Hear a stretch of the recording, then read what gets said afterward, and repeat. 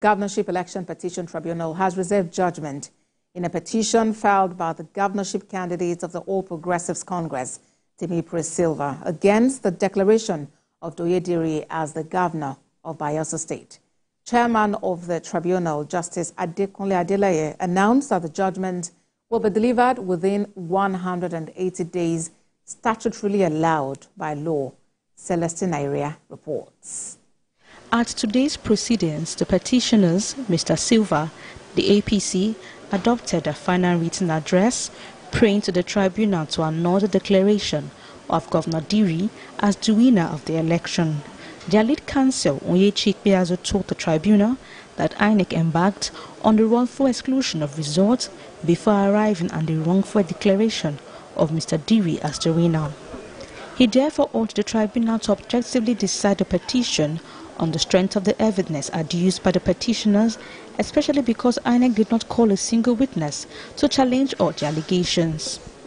However, counsel to Governor Diri, Chris Uche, informed the tribunal that the petition by Mr. Sylva died on arrival because it was grossly lacking in quantity and quality of evidence.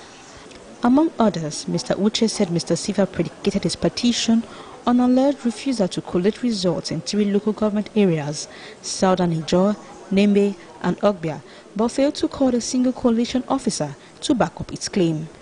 Similarly, INEC and PDP canvassed for the dismissal of the petition on the ground that the 2 petitioners failed and neglected to discharge the burden of establishing the allegations against the election beyond reasonable doubt as required by law.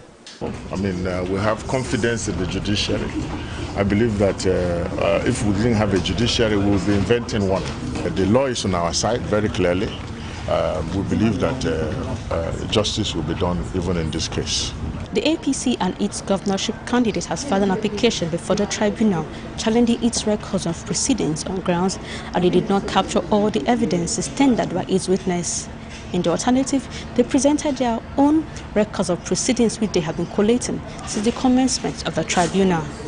In response to the application, the panel held that same application has been brought by the petitioners and was struck out.